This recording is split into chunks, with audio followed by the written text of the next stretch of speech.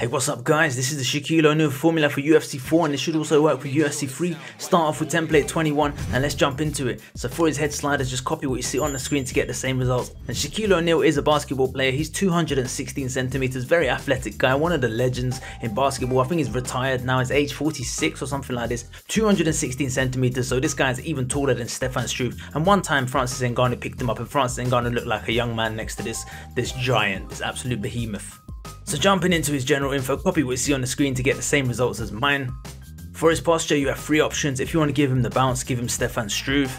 Second option, and my favourite, is the Dominick Cruz basketball hands low kind of style. And finally, if you want a version of Shaquille O'Neal where he looks constipated, then the Derek Lewis stance.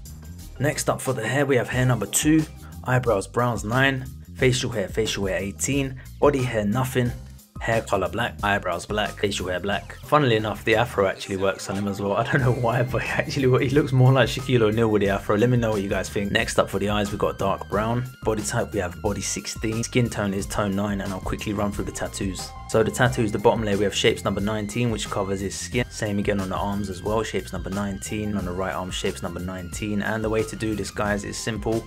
Open up your shapes 19, you get a square, hold L1 and right stick all the way around.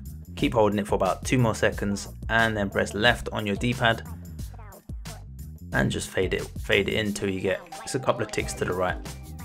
Next up we have the facial hair ones, which is Mythos font number 9, and again this sort of shape, L1 and right stick to get it to the smaller size, and that's just to fill in his facial hair. Make a copy by pressing the left stick in, plant one over here, chuck one down here, and it's just to fill in the facial hair. Next up we have the lips. So we've got shapes number 1, which is a circle shape, L1 and right stick, and just make sure you get the shape roughly accurate.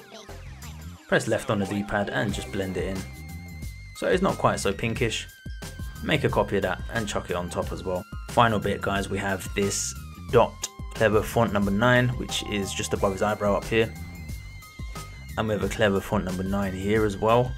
To make those pretty straightforward, clever font number 9, hold L1 and right stick down, L1 and right stick right, down on the D-pad, and you get a little dot. Bring that up to roughly where his eyebrow is, drop it there. To make the other one, L1 right stick left, down on the D-pad a little bit, L1 and right stick down, left on the D-pad, right trigger to rotate and bring up to here, and press left to just blend it in. Alright guys, so that's a wrap for Shaquille O'Neal. Let me know your thoughts. Peace.